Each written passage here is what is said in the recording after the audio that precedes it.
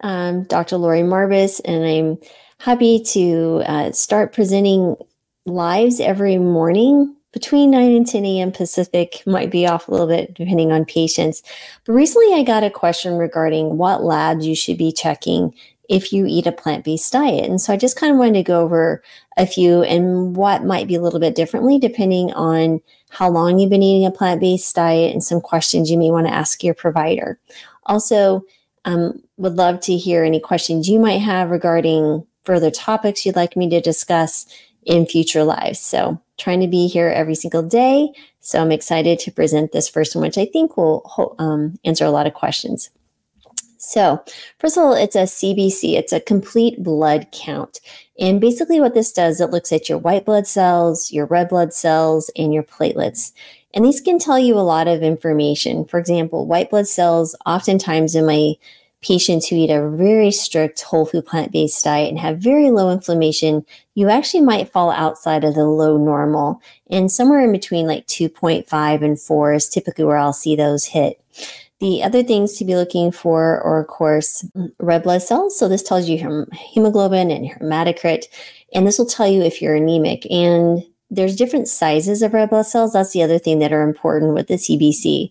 The actual size. So if it's small, there might be an iron deficiency issue. If it's a normal size red blood cell, you may have some other indications like kidney disease or chronic disease that may be causing anemia.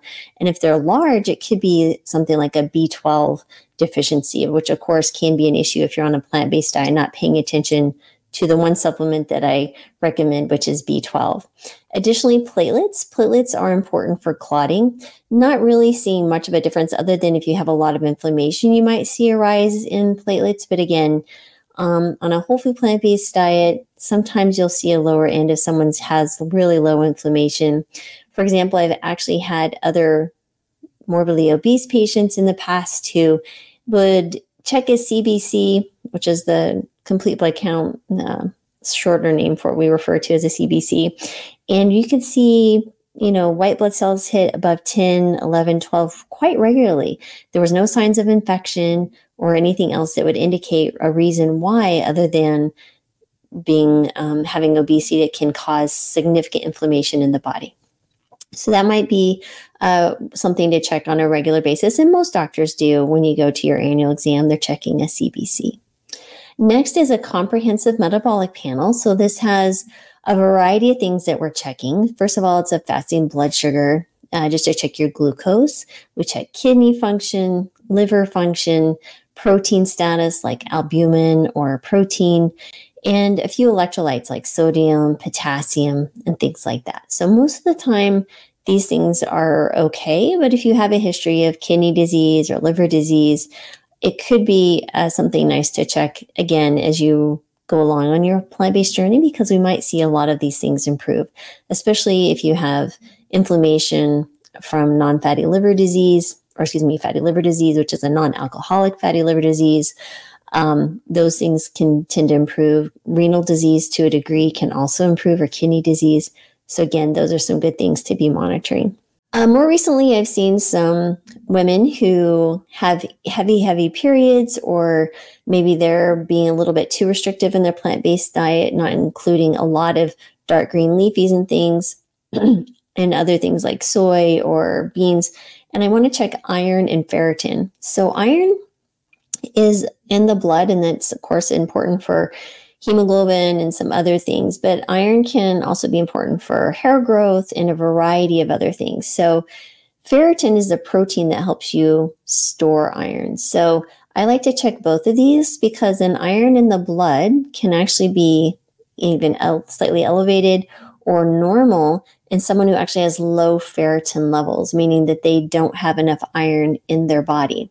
So if I have someone who has heavy periods, or again, someone who's not consuming enough calories or eating enough iron-rich foods, you may see low stores of ferritin, which can really be involved with fatigue and some other things. So for women, I like to see your ferritin above 50.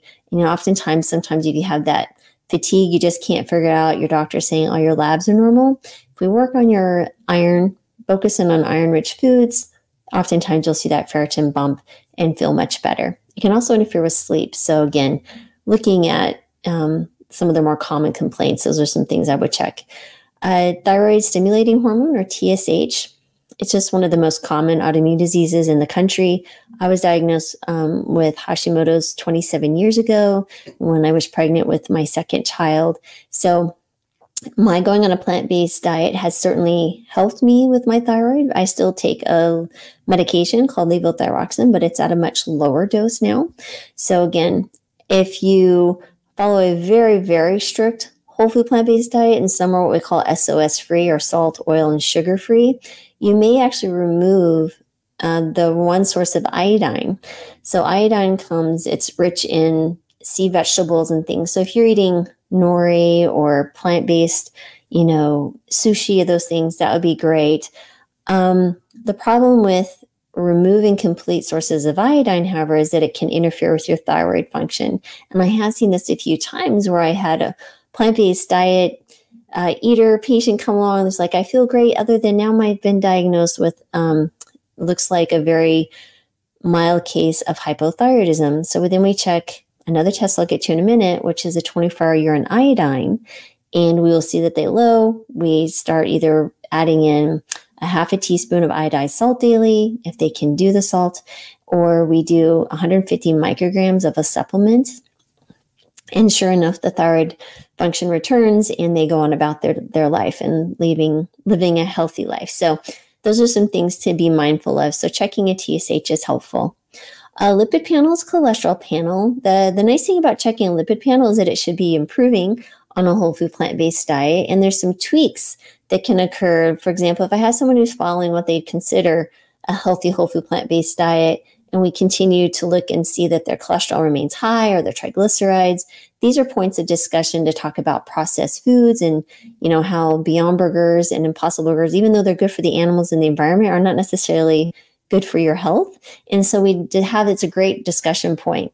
Other pieces that is, it makes you realize you're doing everything right, and your total cholesterol is dropping below 150 and your LDL is dropping below 100 or 70, and you're doing everything right. So it makes you feel good to know that you're doing everything you can to prevent heart attacks, which are the number one killers of Americans, men and women, in the United States. So again, it's just something to check, and again, just to see how you're doing each year. Vitamin D, many patients struggle to be outside because of the world we live in for a good 10 to 15 minutes with sufficient sunshine, especially during the winter months, and may not get enough vitamin D. So I like to keep my vitamin D levels above 30. And sometimes that requires supplementation, which I discuss with each individual patient, depending on the amount. Most people will need around 2,000 international units daily. Again, that's not everyone, and it really depends on the person, where they live, how active they are outside. But it should be monitored because this is important for bone health, immunity, and a few other things.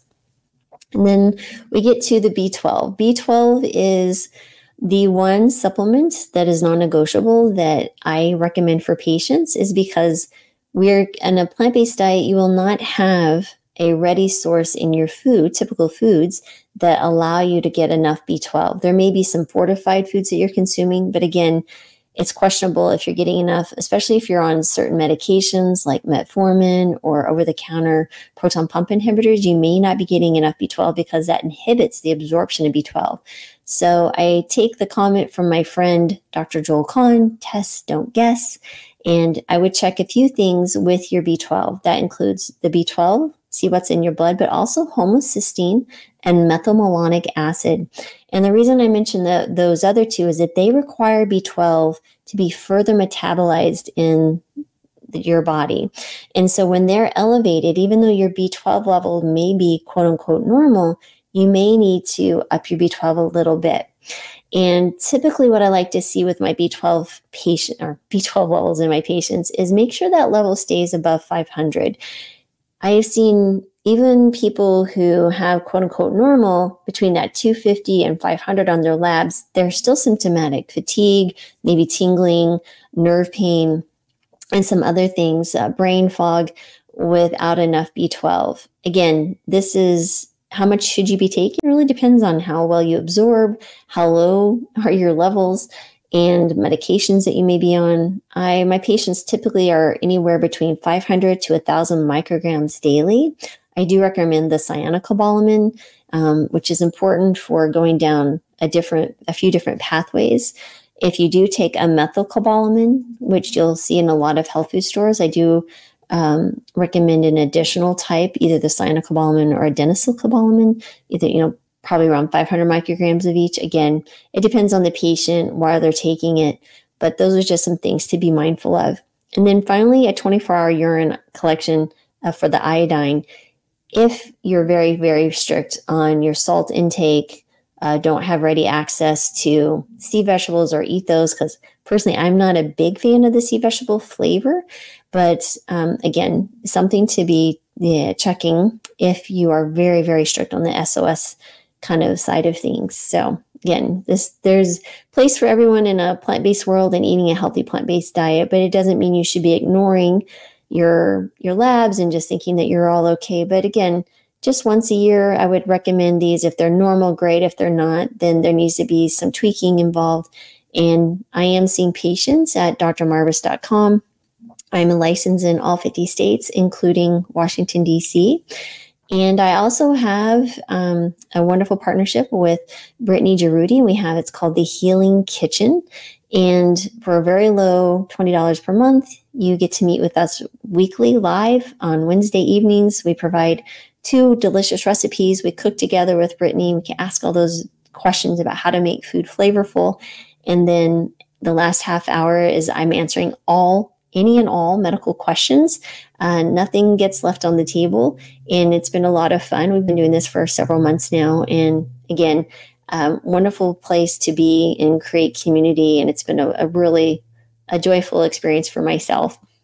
And then finally, I'm running a beta group on a glucose mastermind. If you could see here, I'm wearing a CGM. It's a continuous glucose monitor. I will be starting additional groups next month.